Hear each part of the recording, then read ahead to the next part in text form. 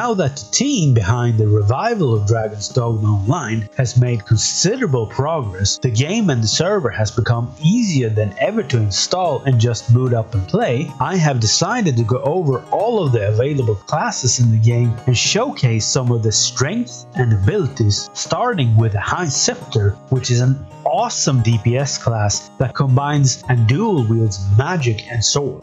The High Scepter requires some practice to be able to use its abilities properly, but it is absolutely worth it once you get the hang of it. Starting with its more defensive abilities, we have the Quadruple Slash and Wall Barrier. Quadruple Slash is an evasive maneuver that attacks and evades at the same time. This move takes some time to get used to since its controls are counterintuitive due to the fact that you have to press the opposite of the direction which you want to move and Q, which is the key for the move. It is, however, very useful once you get the hang of it. Next we have the Wall Barrier, which is exactly just that, a barrier. It can block the blows of various enemies and even stop an eliminator in its tracks.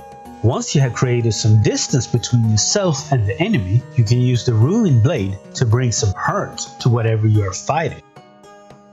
And if you find yourself facing multiple enemies and you want to create some distance quickly, you can use the Back Leap and follow up with a Dim Slice, which will cut everything in its path and take down several enemies at the same time.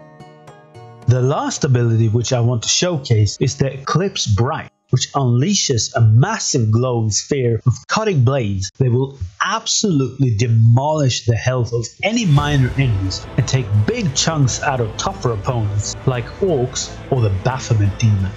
There are obviously some skills that I didn't cover, since this is just a showcase, and I want this video to inspire people to try out the class for themselves, because the High Scepter is an awesome class that is seriously fun to play, and DDON is a fantastic game that isn't hard to install.